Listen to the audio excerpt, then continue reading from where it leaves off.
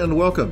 We're going to talk about value stream mapping for the next couple of hours. Today we're going to take a look at some of the traditional process mapping techniques that are out there. We're going to look at a potentially new process mapping technique called value stream mapping. We'll get into the details of that. We're going to do some activities in the group related to that, and hopefully we're going to learn a lot. So welcome, enjoy, and let's get started. So what we're going to cover here is the basics of value stream mapping. So with each one of the model cells that we've been doing here at iPro, one of the initial things that we work on is the first few days is called Kaizen week. And during that week, we begin modeling the new process. So we go through some Lean 101 training. We talk about the difference between waste and value-added work, and we utilize the value stream mapping tool to visually represent how the process is working today in a current state map perspective, and then a future state map perspective about what we're going to try and achieve and what we're going to solve for as we try to improve the process. So it's a critical tool that we utilize in the transformation process. The transformation process could be as little as 90 days or maybe as long as 120. We try to generally take small pieces of improvement over 90 days and try to make a big impact in the organization. We reference the value stream mapping tool over and over again in that process, and we teach the team how to utilize it. So the goal here today is to share that with you so you have some experience around what these value stream maps are, how they work, and how you can utilize them and interact with the teams that are creating and using them.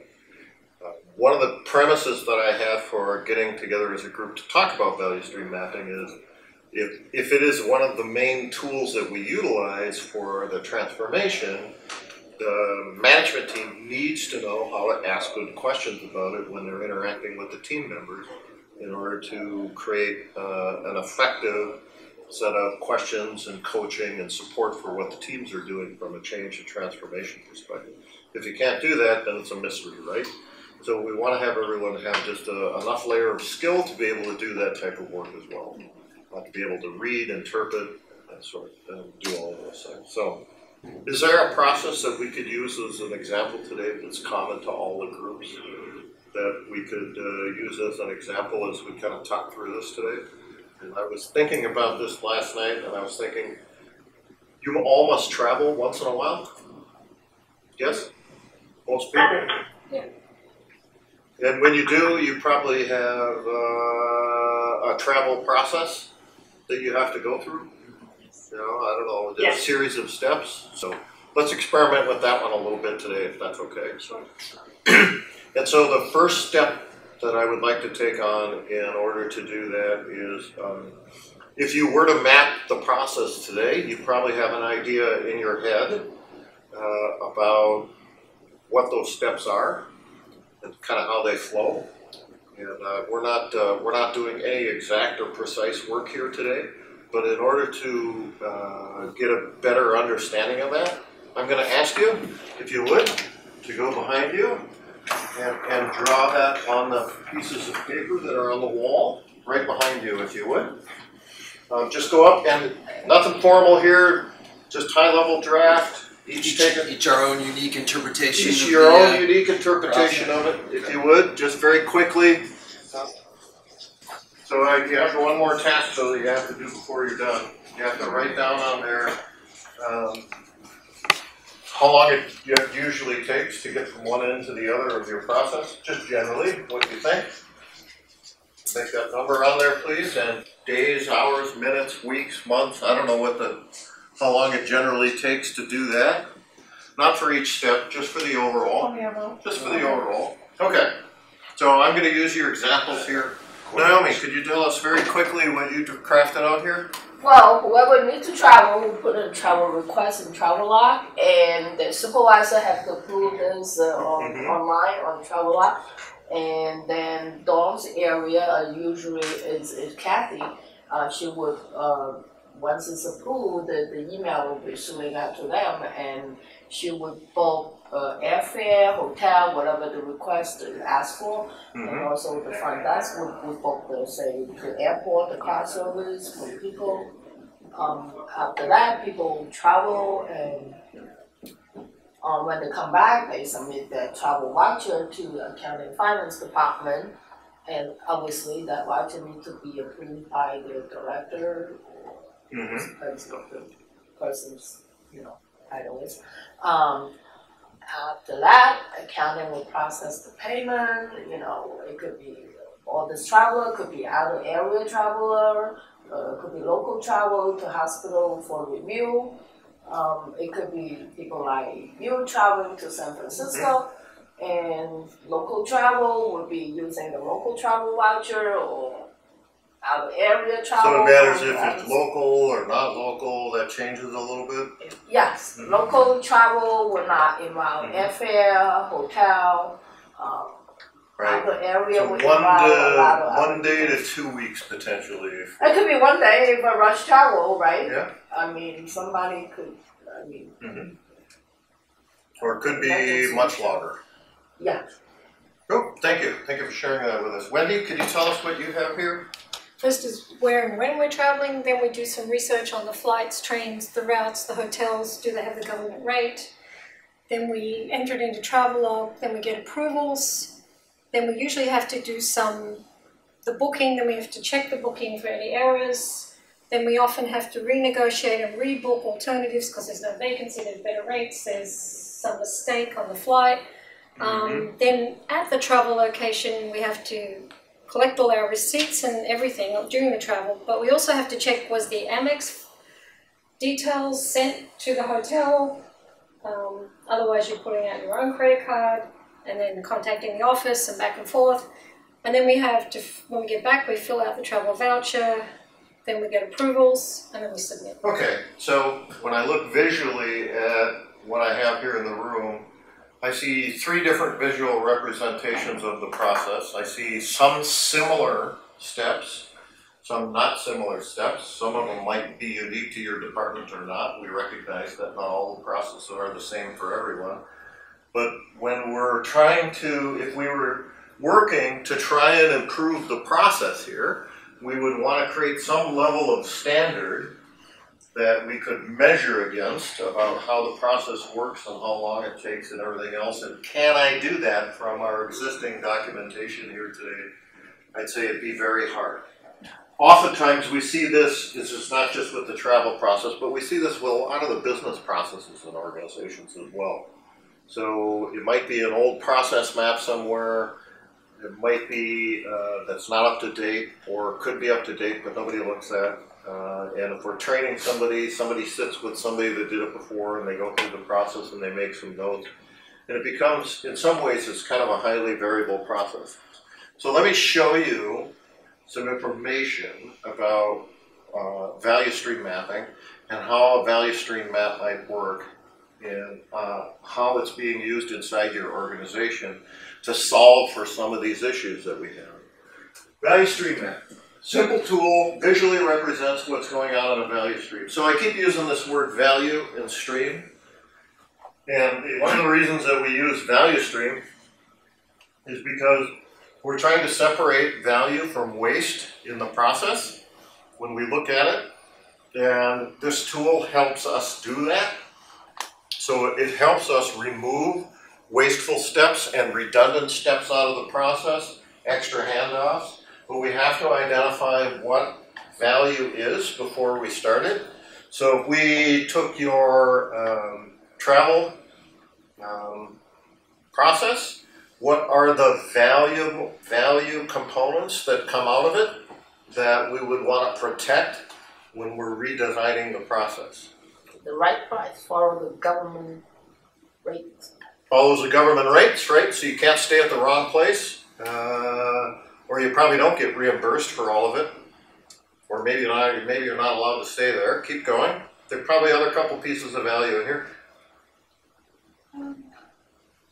The fact that it gets approved at all, right? Thank you, approvals, yeah. You're trying to get the travel approved, so that's a piece of value.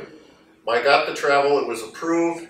It was approved on the timeline that I wanted it approved on. It was at the right place, and afterwards I was reimbursed effectively. Those are probably some of the highest value components of this process. Do you care in this process how many times you fill out your receipt forms or how many times you try to book a hotel? Do you say, I wish I could try to book 5 times because that would be more valuable? No, obviously not, right? That's waste. Yeah. So when we think about a value stream, we're trying to separate the wasteful components, but we're trying to protect the value add components as well. Sometimes in process design, I've seen people work in process design and they end up cutting both by trying to streamline the process. And then it doesn't work, and then it's a bad process and people say, yep, it's just the accountant's trying to save money again. But it doesn't work, so we have to do what we have to do anyway at the end of the day. So this process of value stream mapping, in the beginning, we actually document what the value-added components of this process were. The other thing that we do at the start of it is, when I asked you all to map your travel process, you all started kind of at the same place, but not always. One starts with a travel request, another one starts with a determine the time and need, and some of you ended at getting your receipts paid, and some of you ended at getting a return and filling out the receipts. So one of the things that we do as part of the value stream mapping process as well is we establish the starting and ending point. So we have a defined scope for mapping this process early on, and we have a defined value for it. And we have a defined customer. We believe that without those 3 things in place to begin with, an agreement amongst the group and or the sponsor of the process that we're going to improve, that we have a low chance of success without those things. So we want to be sure to have them agreed upon in the beginning. So there is a process for doing this as well as using the tool itself. So when we took on different parts of your process, when your team members started to improve different parts of the process, we looked very closely at those things first so we could be the most expeditious as possible in the transformation process, and we wouldn't have to back up over and over again and talk about what's included, what's not included. And the idea for that is that we want to create a focus that we can make change in a short period of time to prove good results and get momentum to continue to do good work in that way. So value stream level versus process level, same, different, as I've been talking about, same principles, different altitude, different attitude, different, all kinds of different things in this process. So when we look at your value stream could be a very high level within the organization. It could also be a very small level. There could be value, this sales could be a value stream, accounting could be a value stream, IT could be a value stream. As a matter of fact, we're working with a West Coast client right now, a very big one in their IT area, and they've identified something like 150 value streams. We're working on 4 of them with them right now. So it's kind of like those Russian nesting dolls. You know, it depends on how local to the process it is, but the idea is that we take on something that's horizontal across different departments. And you did a nice job of that here. You started in your own area, then you talked about, I need to send it to my supervisor, that's another player in it, then it needs to go into some technical system I think I heard over here. So there's a technology component aligned in there, and then it needs to go out to some other system. You got a lot of different people involved in order to get that value at the end. And we want to do that with each one of the value stream processes that we do here, but we're going to kind of do it from beginning to end. And we're going to make sure that we have participation from all the people that are involved in it, which is one of the keys as well. I don't know enough about your processes in order to build a proper value stream map. We facilitated the work that was being done to keep people on track with a standard, but they did the work. And that's the key, is we have to have participation across all the different areas of the value stream, and then we have to have a collaborative work group that defines how this could be. In most cases, they start out in the beginning and say, there's no way we can make a standard that works across all groups. And at the end, they say, I guess this standard will work across all groups. But we will also always be open if there needs to be any variation, and we will note that as it relates to unique circumstances. Most of the time, we don't find that there are that many unique circumstances that have to be made. Interestingly enough, but we don't impose that thinking in the beginning. We let them come to that conclusion as they define the process for the organization. So the participation often says is, you know, if we're working in a particular department and a customer like CMS is often your customer here, do we want to include CMS? That was some of the discussion that we had in different processes that we're talking about. For instance, the generation of the D1 report, which is a summary report for CMS. And after discussion with the leadership and the team members, they felt that they had enough to approve without the inclusion of CMS to begin with, then maybe we should do that first. And I said, good, that's good, I think it's the right thing to do, but we should have a vision open to when we should include them. And if they would have said, let's include CMS to begin with, I would have advised against it. Because there's enough for us to clean up first before we start including other people. Yeah, but I was just looking and thinking that would be quite a challenge to bring patients in because, of course, I mean, anyone sitting in an emergency department, you hear the rumblings and everyone has an opinion in the emergency department or patients about what should be happening. So it'd be fascinating, you know, and beneficial to get the opinion, but how do you do that? Right from the first step without. Are you talking about the customer or the people in the department? Everybody involved. Yeah, and that's the hard work of doing value stream mapping, is the facilitation and the collaboration of the people. Right. And one of the things that we emphasize as well is we don't have managers define how the process works. We have the people that do the work every day define how the process works, but we need managers in there because they have the knowledge of how things connect to other value streams. They're going to have to approve how the process works and help support it long term. So we need the voice of them, but we create the inclusion of all the team members and all their opinions. And a lot of times when people come to us, they say, we don't want to include Jim in this because Jim is really angry and he doesn't play well with others. And when we start the mapping process, we say we want all the Jims we can get our hands on to be included. We want the people that are kind of the naysayers in the process, because at the end of the day, every single time we've been through this, those people become the loudest voice on the improvement factor because they can see we're actually going to do something, it's going to be beneficial, and they become missionaries to help support us moving forward.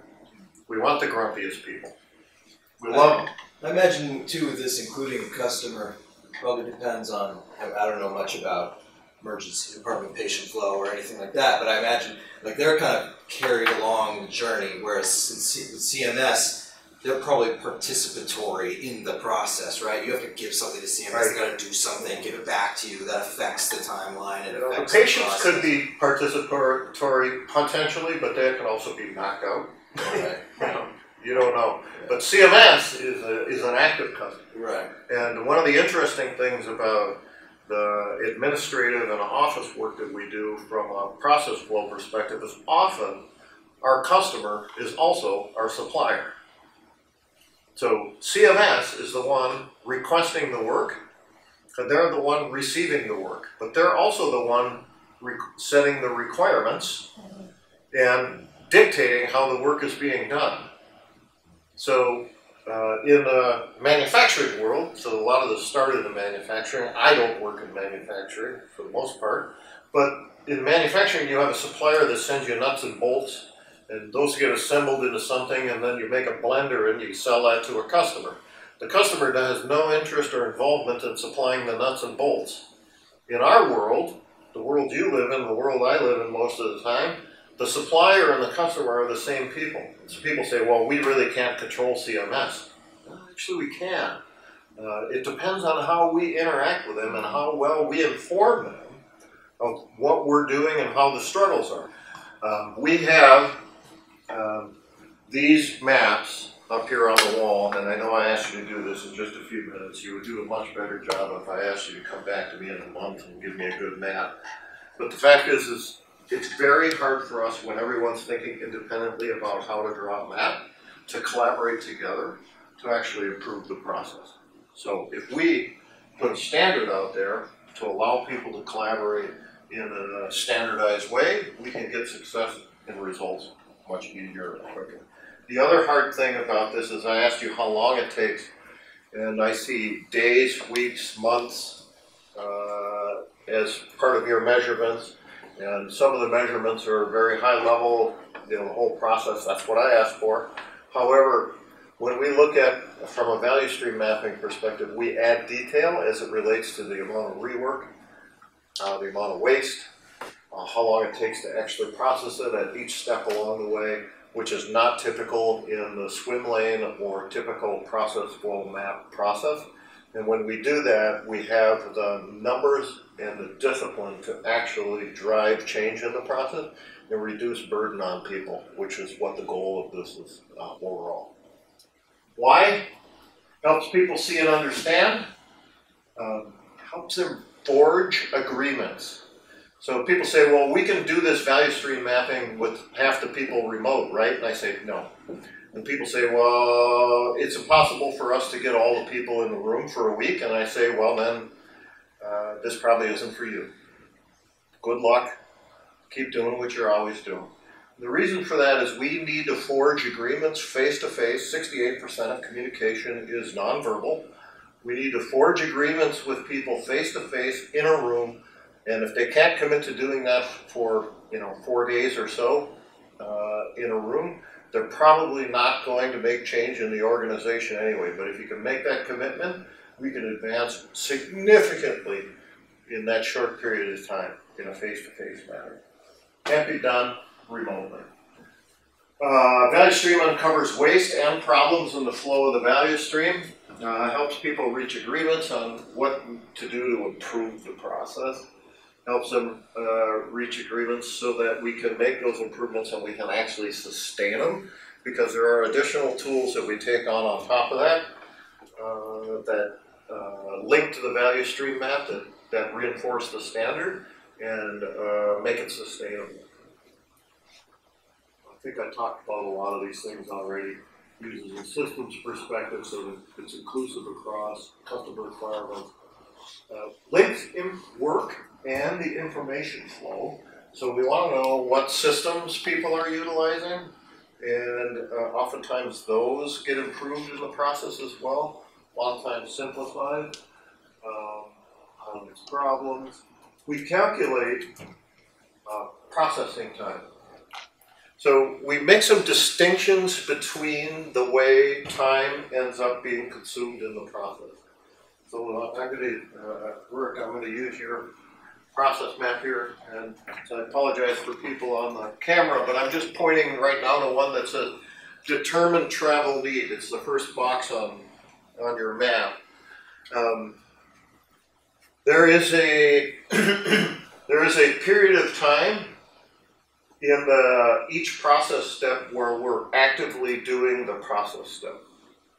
There's also oftentimes delays and snags that we run into in that process that end up extending the amount of time it takes to do that.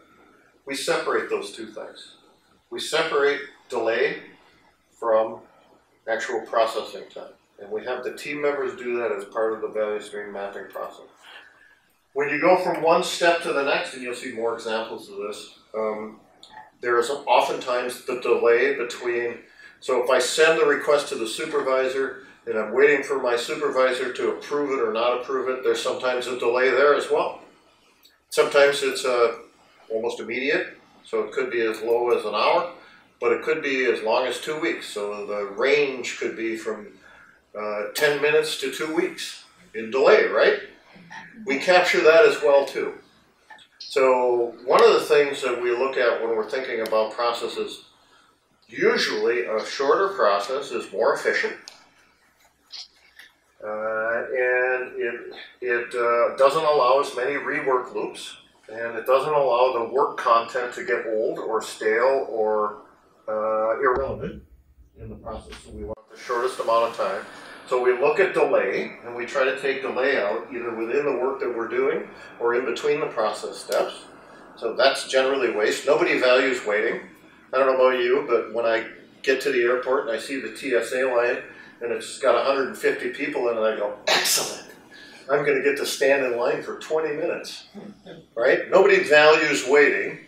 That's my sarcasm for the day. I probably have more. Nobody values waiting, right? So even in this process, if you could make it flow efficiently without waiting, that would add value. So we try to take that out. And additionally, there's probably extra processing time, things I don't need to fill out, or I have to fill out twice, or take longer to fill out than I could make more efficient. That's our processing time. We want to reduce that as well. The other thing we want to do is we want to look at how effective the process is in delivering a valuable output. So you're going to hear a little bit about what sounds like engineering here. We try to calculate first pass yield. In other words, without intervention, how effective is this in producing a good result in the first run without any rework? And so there's usually a lot of rework in our processes, and so we're calculating percent complete and accurate along the way. So first measure, process time.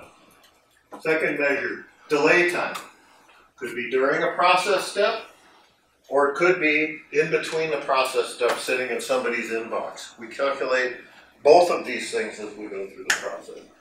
You add process time, process time and delay time together, you get what we call lead time. Okay? That's how long it takes from when the process starts until the valuable result is spit out to the customer at the end. And we measure that because we want to know what that overall lead time is, and we probably want to shorten it in some way. So these are the tools of the trade. And then the other part that I was just mentioning is the quality of the process. This is not the quality of the output, okay? Generally in our office and administrative work that we do, people keep working the product over and over and over again until the quality is 100%. Okay, so I'm not talking about the quality of the outcome. So when we deliver the D-Run report to CMS, it's usually 99.9% quality. The question is, how much work did we have to do to get it there? So you guys don't produce bad quality. Even the doctors that are doing surgery generally don't produce bad quality, but there may be a lot of rework in different departments in order to make that happen. We want to take that out. So we look at percent complete and accurate of the information coming into a process step. Okay? So let me use the example of travel here today. If you're going to make a request to your supervisor to get your travel approved, and you don't supply all the information to them, they get the request. You guys have probably received requests this way that aren't complete, and you go, now I gotta ask for this, or I have to fill in something myself because I know somebody's going somewhere and I'm gonna fill it in. So the percentage of complete and accurate preceding and going into the process step is measured at each process step.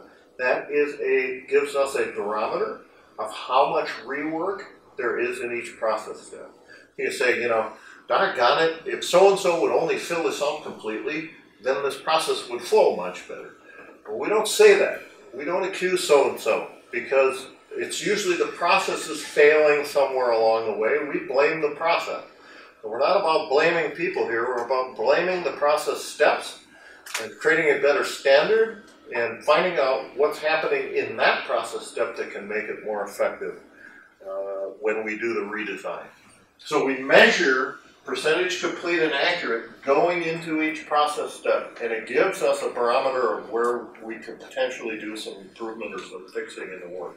Remember, the value stream map is there to visually represent what's happening with the existing process and give us an effective tool to add value, remove waste out of the process. Okay? Those are our major measures that we have.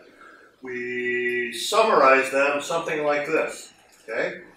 You have a preceding step, okay? So you have a step that is something is being done. So I filled out my travel request authorization form. I sent it to the next step, which is the supervisor has to approve it. We calculate the delay time during that process step, the processing time, the value-added work that's done. We know what technical system we might be utilizing with that. We've calculated the delay time before, and we also calculate the percentage complete and accurate, and we put those I put them as steps. You'll see how we do it here. We put that information down below for each step in the process. Percentage complete and accurate. So we know what the delay time is before and after. We know what the delay time is within the process, and how long it takes to actually do it while you're touching it. So what is the touch time or process time? And then what is the percentage complete and accurate of the incoming information? So we can look back and see what we need to improve there. We have a lot of different mapping icons. I wouldn't worry about this too much. We help people with that. But here's an example of an insurance one. It's not unlike some of the work that you do here from an office. Receive and arrange documents, review policy information, verify it, calculate payment, print and check it. What is the processing time? 2 minutes. Well, once we receive it right away. We do it in 2 minutes. There's really no delay time. We start and stop, we do it right away. Percentage complete and accurate is 99% for this example. So we're calculating out all the way. Now the delay time in between before it gets to be reviewed, process time, delay time. Once we verify the claim, the processing time is 30 to 90 minutes, but there's delay time of 1 to 7 days in there. It happens over the period of time. We may put it down, we may pick it up, we may put it down. Percentage complete and accurate, 85%. So there's 15% something missing here. In a lot of the examples we're utilizing here, not examples, but the work we're doing, the percentages complete and accurate are much lower than that. There's a lot, which is just as indicative of a lot of rework being done at each step along the way, which is where we can get a lot of productivity. We calculate this, we map this whole process as a current state, and then we summarize the information so that we know we have an idea, a very representative idea of a baseline. So what people say to me, and your team members have said to me also is, yeah, but Chris, we all do this a little differently. And I'm like, yes, you do. Of course you do, right? Because you don't really have a standard in place today. They say, well, we can't have a standard because some of it's very creative work. I hear this a lot from people in IT department. And my answer to that is there are still parts of the work that can be standardized. Is it a high value for everyone to move their code from code complete from one environment to the next in a different way? Probably not, right? I mean, and that often causes disruptions, right? So there's administrative pieces of the work that could be standardized, and that's what we're after. We use the 80-20 rule. So 80% of the time, how is this review done? Because we go to the insurance company, and actually I work with insurance companies. They say, well, I receive and arrange it a different way than this person, than this person, than this person. And, I don't want to take away the feeling that people have of the pride and uniqueness in their contributions, but creating more variation in the process is not value add to the organization when it's unnecessary. So those are the parts we want to take out. Okay? That's how we approach it. So we work to create standards using the 80-20 rule for the baseline for the existing process. Once we've done that, as a group, so by the way, how we go about it. We note customer and supplier issues because sometimes there are suppliers of information in the process. The main process steps, we walk it noting information, technology use, process performance measures. We calculate all that at the end. When I have people mapping, the first thing we do is put all the major steps on. Because first I want to see if I can get agreement about that using the 80-20 rule before I add any additional detail. Then we'd make sweeps back through it. what is the technology that's utilized? Then we sweep back through it, then we capture the processing time. Then we make a sweep back through, we capture delay time. Then we make a sweep back through and capture percentage complete and accurate. It's a nice way to flow the work and keep everyone on track with the least amount of rework and backing up in our mapping process as well, which is something we've thought a lot about, as you might expect. This is standard work for us to create standard work for the highest level of improvement. So then we draw the current state. We get that done. We build these zones, systems and information flow. We haven't added all of this yet for iPro. It's not relevant. We've added some system information in the process box. We have the process box, we have the process data, and then we just have summary and statistics at the bottom. We'll look at a live example here. We talk to people about how to recognize a process step.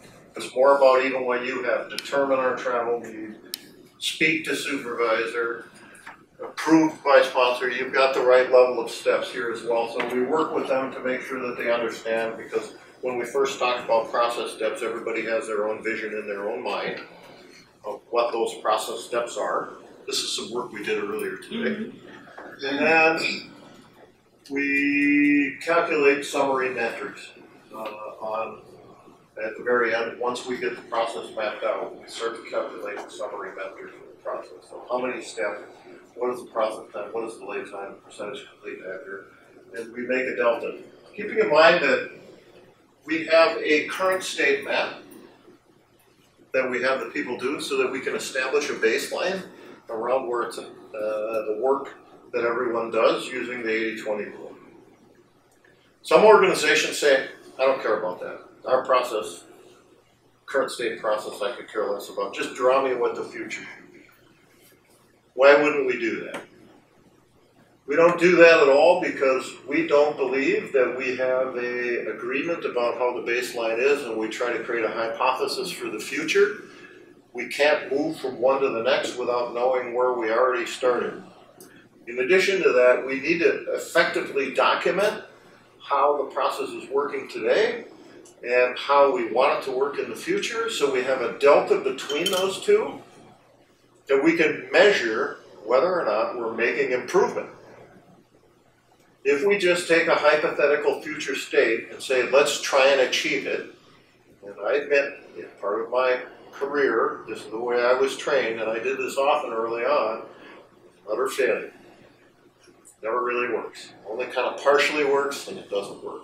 So it's important for us to establish a baseline around the current state and then make a disciplined move from current state to future state. We have them map a current state. They establish and map a current state with the existing baseline information, at which point we take them through a problem-solving activity. So what do we like or not like about the current state? And we identify all of the different, we call them Kaizen bursts. They're problems that we put all over the map. So now everyone can see and have agreement about what works and what doesn't. And then we have them calculate if they were to fix, well, let me back up just a second. Once we identify and brainstorm all the problems, we take them through a focused process to identify which are the most important ones. We usually find 5 or so very high value ones to fix, 5 or so very important ones that will give us the most amount of return on our improvement in the shortest period of time. Why wouldn't we start with those, right? And we have the team members then take those 5, we break them up into groups, and they identify what the improvement would be in process time, delay time, percentage complete and accurate. So we're applying science to the process, just like you would apply science to anything else. And once they've calculated that, then we have them draft a future state map. So we have a current state, we have a problems to fix, and we have a future state. And then we're staged and poised to begin the project work of improving the process. This is what we do in that first 3.5 days with the team members, 3.5 to 4 days with the team members around that Kaizen week. Okay? So if you look here, typically we have something like this at the end. We have a current state with this level of metric, and we have that map. We have a future state that says where we want to be, and then we have the plus or minus delta about what we're going to improve. And as we start the standardization and the improvement process to get to the future state value stream map, this gives us the ability to go back and check against this and say, how are we doing against our hypothesis? Are we getting results that we wanted to or not? Are we doing the right thing or not? We should check and adjust as much as we need to try and get the highest value of improvement for creating value and for the people that are participating in the value stream. Today, we discovered and talked a lot about how value stream mapping can help improve process change and process improvement in the organization. We talked a lot about the involvement of people and the socio-technical aspects of making process change and utilizing this tool in order to do that. I hope you learned a lot. Don't be afraid to experiment on your own. And good luck and have fun mapping. Thank you.